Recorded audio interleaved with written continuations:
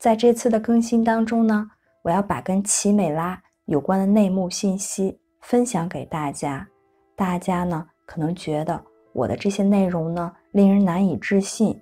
不过真相往往要比科幻小说更加离奇。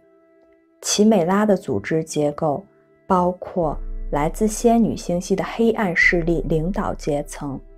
奇美拉在25000年之前人模人样地来到了地球，并且使地球进入隔离状态。奇美拉在地球的周围建立了一道纯亮的电磁围栏，也就是我们所称的帷幕，强势阻挡了正面外星种族进入地球。人类呢，也因此陷入了孤立无援的窘境。他们接着构建密集的地底城市网络，在地底下面通过龙人奴隶主还有爬虫人奴隶控制地球表面的人类。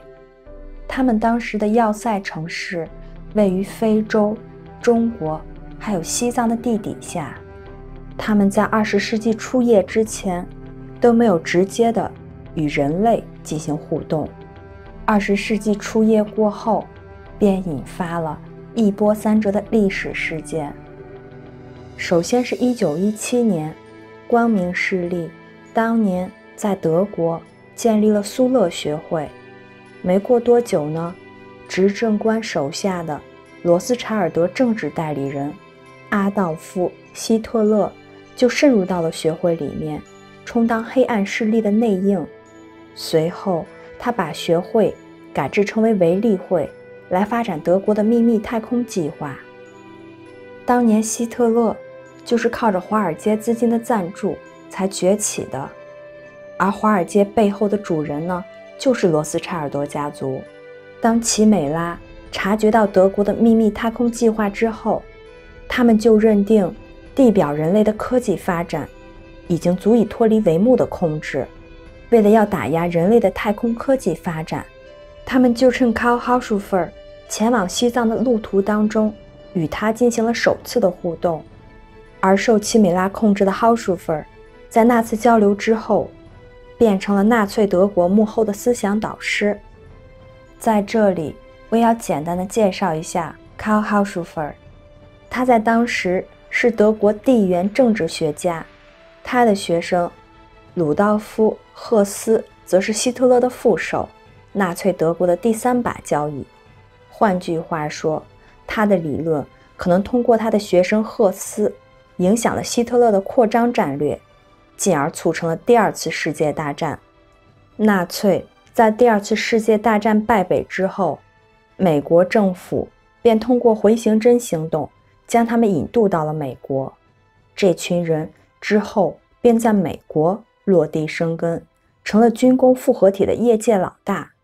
同时他们也继续发展秘密太空计划，并且开始利用山下黄金在世界各地兴建深层地下军事基地。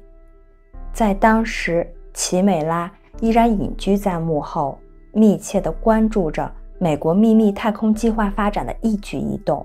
并且维护着地球这一座牢不可破的隔离监狱。后来，银河联盟对负面军队日益扩张的核武器库感到非常的忧心，于是他们在1954年针对城堡行动的核试爆进行了一次远程实验，试图缩减原子弹爆炸的爆炸当量。银河联盟也成功地缩减了将近90%的爆炸当量，军工复合体便感到莫名的恐慌，而且集结了4方人马来对抗子虚乌有的高白人威胁。这种来自战略上的负面误导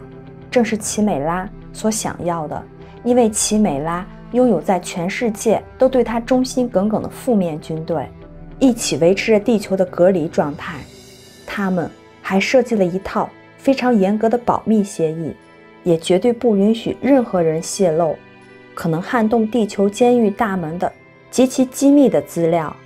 因此一般人都找不到外星文明存在的科学铁证，外加美国中情局编造的一些证据，让寻找外星文明更是难上加难，这也使得大家在网络上只能找到一些老生常谈的旧闻，而不是近期的内部资讯。或许大家已经注意到了，几乎所有有关 UFO 和地下军事基地的内部资料都是几十年前的事情了。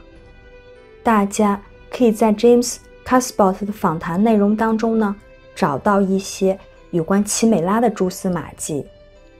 James 是少数能得知内幕真相又敢于向社会大众公开的知情人士。虽然他的访谈内容呢并不是全部正确，不过依然是值得一读的好文章。